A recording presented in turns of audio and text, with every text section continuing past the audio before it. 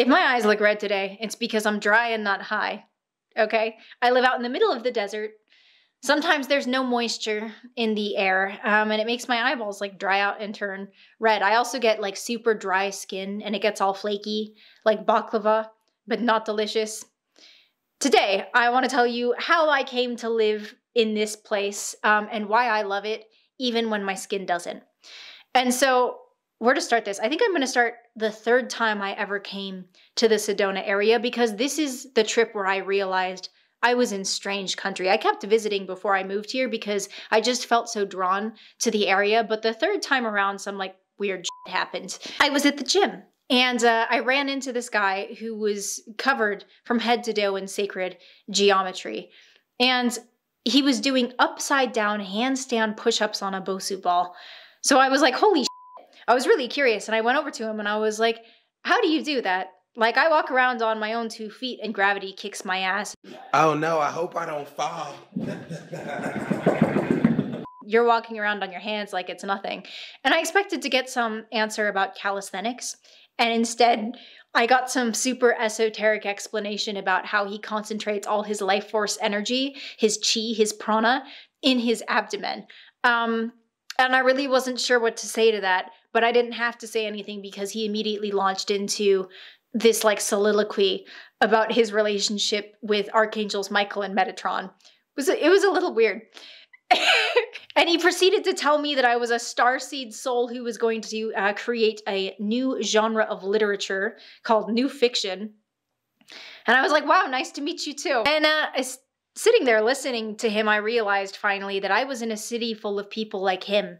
And I was the odd one out because I didn't believe in this shit. People in Sedona talk about aliens and angels as nonchalantly as I might talk about gravity. They're like, of course it's right there. What do you mean? Of course it exists. And I think he could sense my curiosity about the woo-woo things. He was like, it's like he had a woo-dar. And it was like, this is a potential convert for the Galactic Alliance. So he invited me to this thing called an ascension ceremony.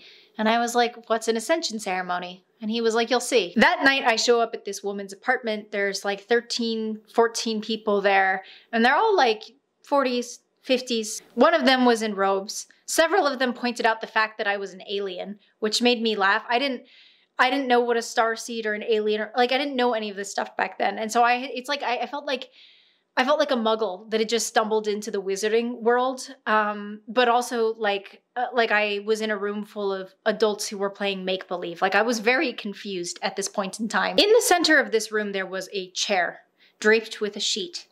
And I was told that an invisible atom accelerator had been placed under the chair by Archangel Michael himself. And he who sat upon the chair would experience an elevation in vibration. I was very conflicted standing there in that room. Part of me like wanted to laugh. I was like, this is a room full of adults like playing make-believe. Like I feel like I stumbled in on a cult.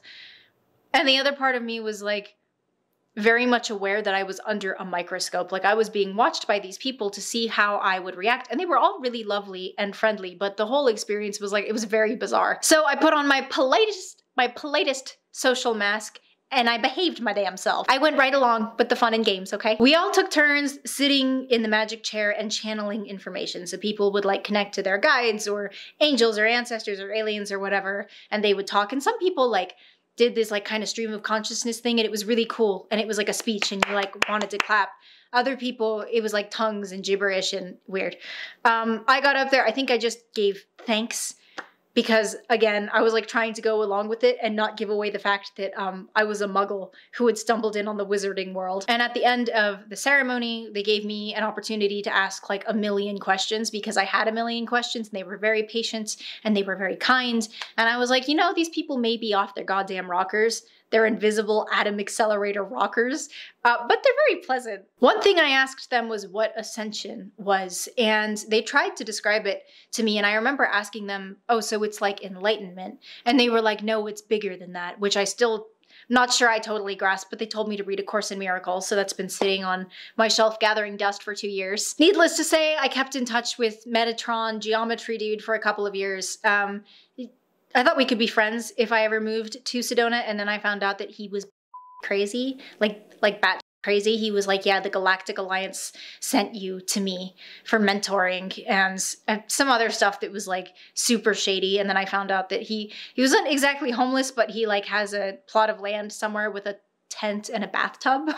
I'm so conflicted between like talking to strangers and never doing that again. Like, how do you make friends if you don't talk to strangers? Friends are always strangers before you talk to them, you know? F it. So that was my third trip to Sedona, and each time I went back, it was like I got pulled in a little bit deeper. Third time was where I really went down the rabbit hole, but the first time was relatively like a normal experience. I was 22 or 23 at the time and was working as part of a luxury branding company. So we would travel to hotels and we would do comp set analyses where we would basically explore the city, stay in really nice hotels, eat really good food, and the client would foot the bill. It was a beautiful business model. If I do so say myself.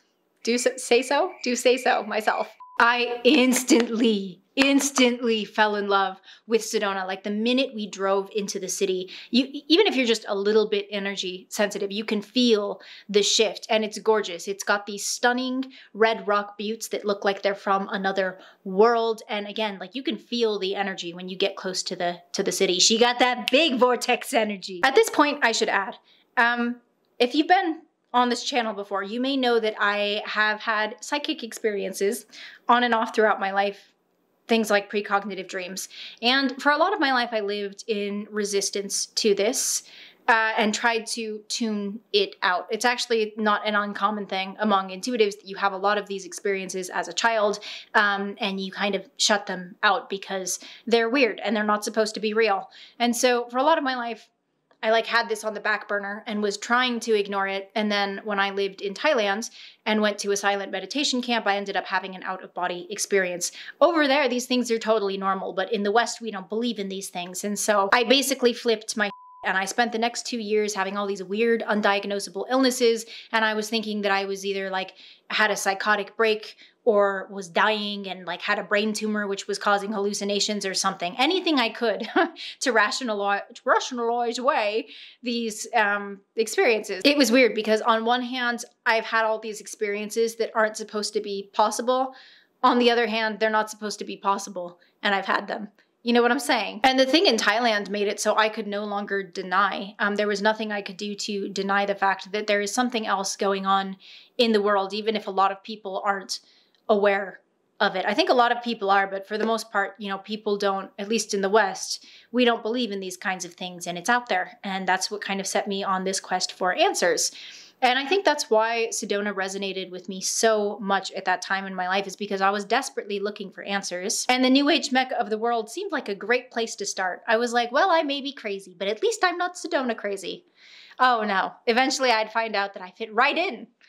Like a glove. But that first trip, there was no real woo-woo stuff. There was a little bit. It was like just enough of a taste to get me hooked. We had like our auras photographed, but for the most part, my takeaways were that I'm going to get married barefoot at the La Berge de Sedona, and I was inexplicably drawn to this land. So drawn to it that I actually decided to come back a week later for leisure. The third time I came back was the Ascension ceremony, and the fourth time I came back, I was planning on taking a cross-country road trip while I worked on a screenplay for grad school.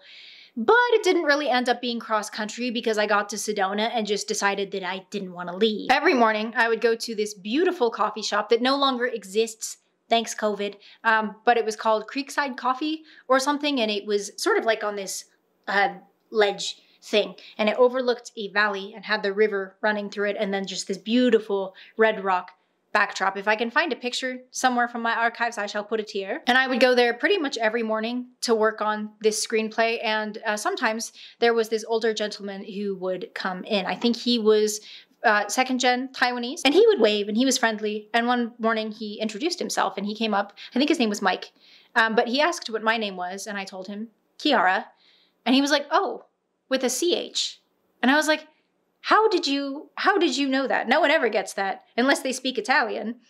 And he was like, well, the CH is very psychic. K would be kinetic. And it was in that moment that I decided I was going to move to Sedona, because if anywhere else in the world someone would have said something like that to you, you would have backed away slowly. But in Sedona, this is just normal coffee shop conversation. And I was like, what if I have been lying to myself for my entire life, running away from this this facet of life, if you will, and in a place like Sedona, I wouldn't have to. In fact, maybe I could find some answers. Maybe I could make some sense of all this weird like synchronicity and the law of attraction and precognition and telepathy and all the rest. So a year later, through a little bit of luck and a lot of bit of hustle, I moved to the area. About 30 minutes outside of Sedona. I would not want to be in the actual city. One, it's expensive, very expensive. Two, it's 6 months out of the year, it's like jam-packed with tourists. So I like being close enough that, you know, it's a skip, hop, and a jump away, but I actually live in a relatively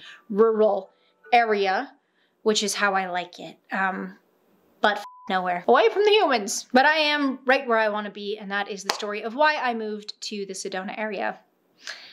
Tell me in the comments, have you ever felt drawn to an area inexplicably? And if so, what did you do about it? I'd love to know in the comments, and in any case, thank you for tumbling down the rabbit hole with me today. Hail to the power and the sight, and until next time, I hope you stay very, very blessed, my friends.